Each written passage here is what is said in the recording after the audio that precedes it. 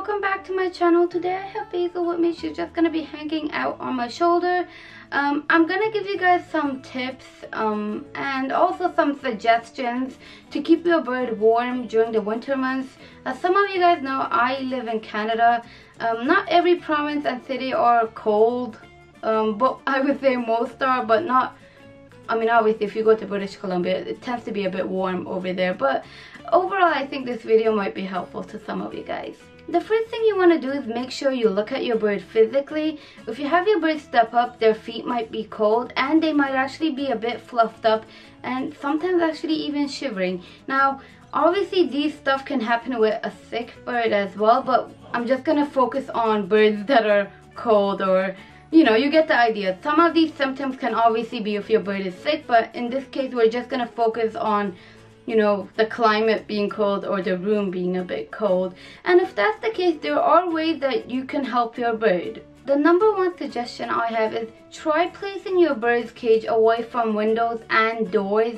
We don't really typically think that doors could cause your bird to be cold, but imagine someone constantly opening and closing that door, and even someone walking in and out, there's always that whoosh of cold air. It's almost kind of like a draft, but like, you get the idea. It's just better if you put your bird someplace further away from a door or a window. The other suggestion I have is actually covering your bird's cages. There are safe materials that you could use. I would not suggest fleece because sometimes birds could peck at it. Try sticking to cotton, even polyester. Those are just better options.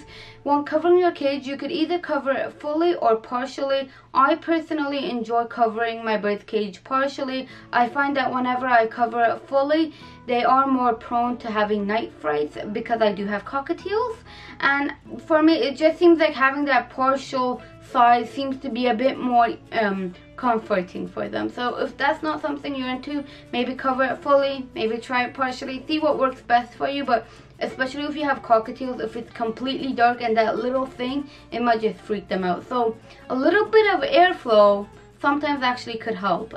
I personally, like I said, prefer keeping one side of the cage slightly open. So the one other thing you could do is actually using heating sources. I mean, obviously you could heat up your room or your house, but that might not be an option, especially if you have family members that really don't like it hot. So heating sources might be an option. Now please be cautious about that because it can be a bit dangerous.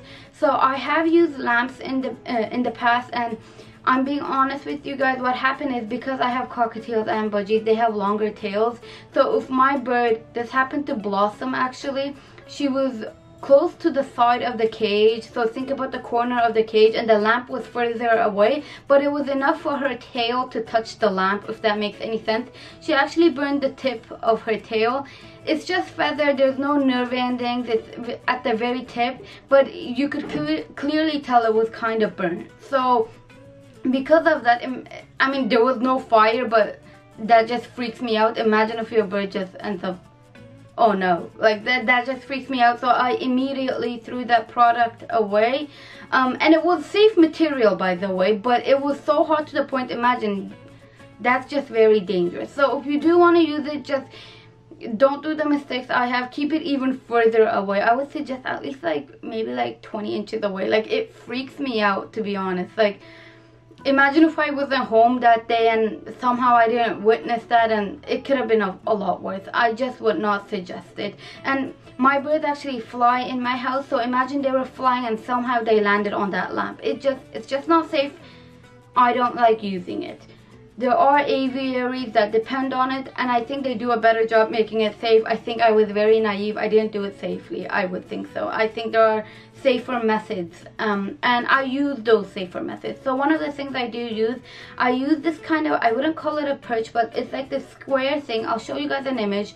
You put it on the side of the cage, and then you could plug it into an outlet. Make sure the wires, the cable wires, are not close to your bird because they can actually chew it, and then yeah, that's in itself an issue. But your bird could go to the side of this block, if that makes any sense, and you know, they could keep themselves warm when they need it. Now the reason why I would not suggest a thermal perch is like this perch. It's the same company, by the way, but I have actually heard people who it could be either the product glitched or their outlet somehow glitched, and that can happen. It might not be the product itself, it could be the outlet, and their birds kind of flew on top of that perch and they end up burning their feet.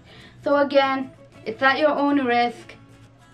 I personally would not suggest it. I suggest some kind of block sort of thing that you could put in the cage. It's a lot safer, because if it's too hot for your birds are smart enough to kind of like walk away from it. But if it's a perch, I mean, imagine they fly on it, they're not going to really know. It's not like they're like humans, they're like kind of tip touching it and they could tell, oh wait a minute, it's too hot. They kind of fly onto it, and then yeah, I just personally would stay away from the thermal perches. Just stick to safer alternatives. The one other thing I want to talk about is high fat diets. In the winter months, you kind of want to avoid that completely. Overall, a high fat diet, regardless of season, it's just not good. But please talk to your avian vet, because I know some bird owners struggle with their bird keeping their weight, so it might really depend.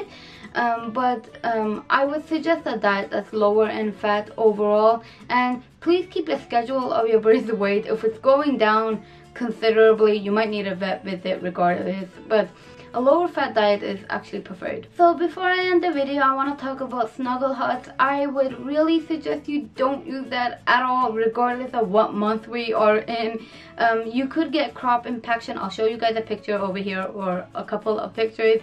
Hopefully YouTube doesn't demonetize me. They really don't like anything graphic. But that's actually what could happen. So basically your bird might think it's a toy, or they pluck at it, they eat it, and you know, a bird's body won't be able to digest that. So it actually ends up getting stuck in the crop, and eventually your bird has difficulty breathing. And if you are a good owner up until then, you might take it to the vet and they be like, okay, we need to cut open your bird. And it's a risky procedure in itself. It's just not worth it. So snuggle huts, any kind of huts, just throw it away. It's just not worth it in my opinion. So this is the end of the video, guys. I hope you guys enjoyed it. Bye bye.